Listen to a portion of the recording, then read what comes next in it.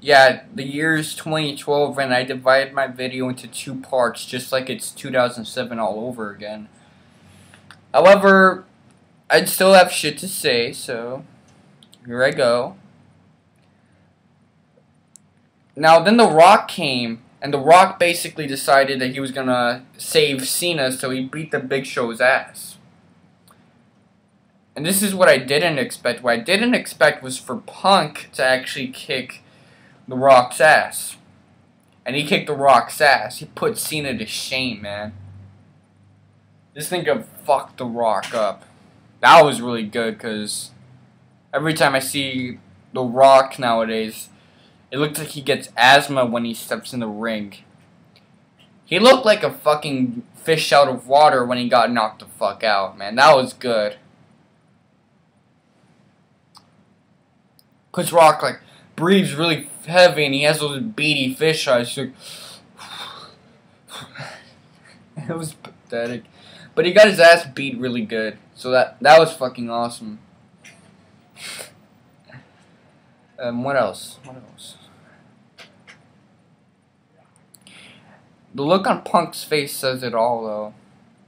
Punk looked like he was basically back to his old self. I mean, I kind of expect him to get sick of it being overshadowed by Cena and not being in the main event of pay-per-views, even though he's the one who held the title the longest. And honestly, he gets to retain. That's fucking cool.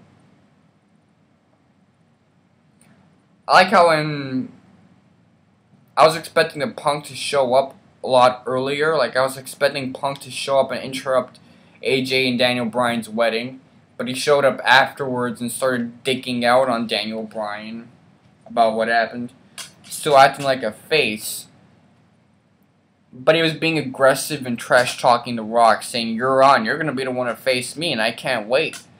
So it shows that Punk's still cocky as all hell, which, in my opinion, is a big factor in CM Punk, that he doesn't give a fuck. He never gave a fuck. And that was really fucking good. I know you think I'm filling this shit with fluff, but this episode of Monday Night Raw, it was fucking great. It honestly was. It got me reinvested into the product. We all thought that this would be a nightmare. We honestly do. That might come much later when we have 3-hour episodes that are filled with absolutely nothing. And I'm expecting them to take that hour away from SmackDown, because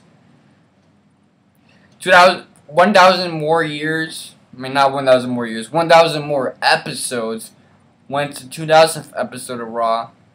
Then they can take another hour away from SmackDown and turn SmackDown into an all-dark show. So it won't even be televised anymore, and I won't have any reason to tune in on Sci-Fi anymore, because I don't even watch SmackDown, but when I do, I might find something good. Honestly, I hate SmackDown now. This is going to be a tangent, but Hornswoggle pisses me off.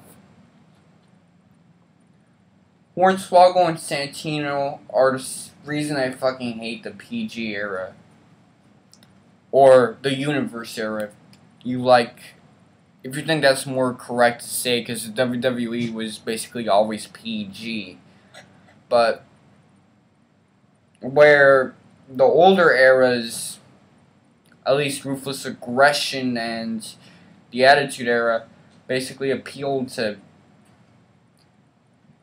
angsty teens that are immature and like boobs and penis jokes. This era basically appeals to kids that are with horrible parents that are 8 and 9 and will never be able to socialize because have to be put on a fucking leash. That's how hyperactive they are. And I don't like it. I don't like these comic relief characters. They're not funny. It wasn't funny that Hornswoggle was the general manager. Nothing Santino ever did make me laugh. And as long as you keep them out of the equation or minimize their value, take that U.S. championship away from Santino. Because I know it's not a useful champion. You can't build a legacy off the United States Championship. It's not something that will get you a Grand Slam title reign. It's not something that will get you what's the thing when you just have 3 levels?